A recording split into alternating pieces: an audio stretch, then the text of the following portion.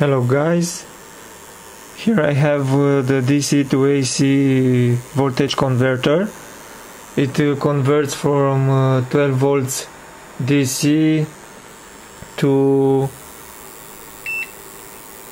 240 AC. On the multimeter is show 250 volts AC because there is no load attached to the transformer. I use a 10 to 220 volts toroidal transformer. It makes a noise right now because it is not adjusted properly to 50 Hertz. As you can see on the oscilloscope,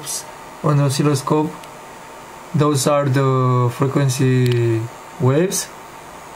The frequency now is set to 54 Hertz, and as you can see, the waves are not sinusoidal, so you cannot use this converter to power laptops, TVs, because it can damage them.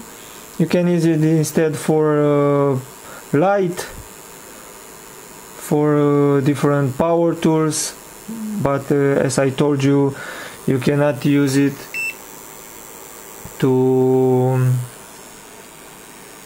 expensive equipment like TV, laptops, monitors. So as you can see, the circuit is working. I'm sorry for not having a light bulb in my case. I do not have a small power one, but I hope I will buy one soon and prove you that this circuit is working.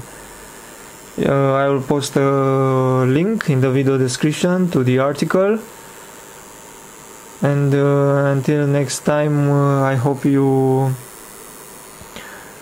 start building some electronics projects. Bye bye.